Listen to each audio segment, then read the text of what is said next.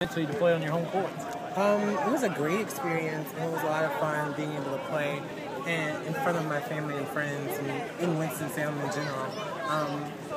It was an amazing experience, and I really thought I was going to be nervous, but I really wasn't, and I really enjoyed every second of it. So, what happened in the second set? You were up, I guess it was 4-2, wasn't it? Mm-hmm. What happened? I was up 4-2. What happened? I mean, honestly, just a few errors here and there. I just should have slowed down and just thought about what I was going to do more. But I kind of rushed because I knew I could get to 5-2, especially I think I was serving at 4-2 anyway. But, you know, it's a learning experience. And how many times did you get broken down the stretch? Did you get just once? After it was 4-2? Like, after it was 4-2. After 4-2? I can't remember. I'm sorry. Because I missed the end of it. My mind is... sorry, in 30 places. But I think it was only once. I'm pretty positive. I think it's right. Yeah. So yeah, it was definitely a learning experience being up 4-2 and having that opportunity. You know, this whole experience, like you said, playing at home, playing your home courts too. Mm-hmm. How was it coming through the qualifying the other day to have this opportunity?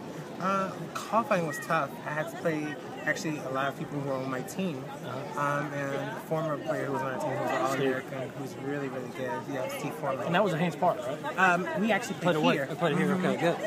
So that was a tough match, but I'm really thankful that I did get to play because I honestly felt like I deserved a chance to be here.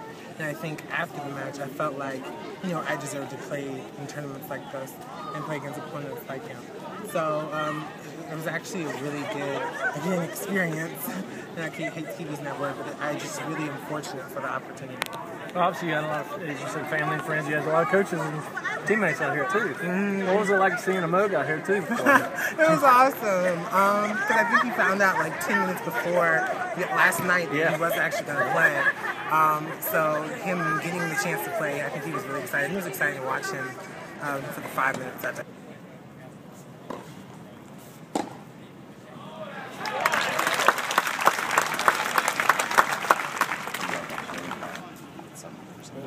So how long have you been back down here now? Less than 24 hours now. So what happened with the match? You seemed like you had it in hand and you lost like 6 straight games. I think you lost. Yeah, I did. You know, I was playing pretty well, and then I think at 4-3 in the second set, I played a pretty good game. I was up 30 love. He came with some good shots. Came with my feet when I came in. You know, I didn't play my best after that. I kind of lost a little bit more momentum, and you know, it's one of those things that kind of just snowballed, and unfortunately, I guess. All the breaks to serve before you started losing that. What was up with that? There were so many. I know. I wasn't serving my best. You know, the one thing, holding serve is it's not just about like serving well. That's obviously the most important, but it's also backing it up. And I was really slow off that first ball, and that makes a huge difference. You know, when even if you hit a good serve and the guy comes back and you're not quick and you can manage that first ball, you know, you're in a defensive position. It's not good. You know? What happened with the injury? Was it a cramp? No, actually, it's something that's happened like 3-4 days ago when I was working out. I kind of just pulled like a muscle, you know, it was one of the things that happens. Is it your left leg? Yeah, it's my left thigh, groin, something. It's nothing major. It's one of those things like playing tennis, working out, all those things come up. Unfortunately, you know, it was good to kind of just get that wrapped up, take care of, so you don't have to think about it. Did that play into how you played the third set? I would not. I don't want to make excuses like that. I didn't play my best in the third set. That's why I lost. What's it like to play over here in this facility in an event like this and your home courts?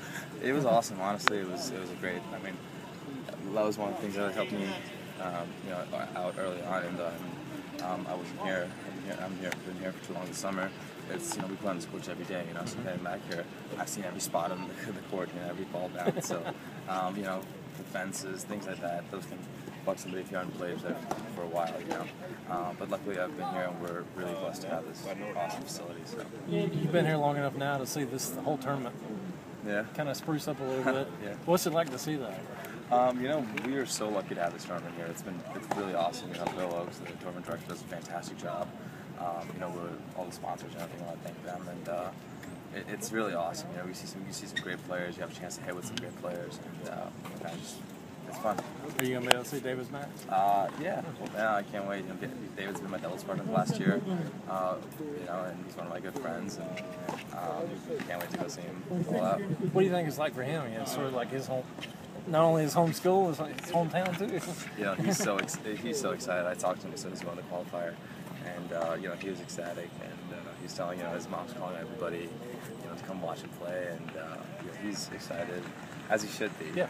So it's fantastic for him. I could speak for him and say that he's extremely excited for the opportunity. I know he went through the qualifier. Did you two communicate at all this week? You know, while he was in it? Oh yeah, definitely. You know, we still, you know, I talked to him before he played Steve in the finals, and you know, he said he's looking forward to it. You know, has a chance to kind of get hit all his ATP tournaments. He was, you know, he was excited. So, now that your experience is somewhat over, I guess, what did you take out of it? You know, at the end of the day, it's just tennis match. You know, you have to, like, you can't think, oh, I'm playing the Winston. You're just like, hey, I'm playing another tennis match, and you know, that's kind of what helped me out at the beginning. First game, I was like a little shaky. I was able to hold serve, but I was like kind of in my head. I was like a little shaky, and then I realized the next game, hey, it's a tennis match. I'm out there. He's out there.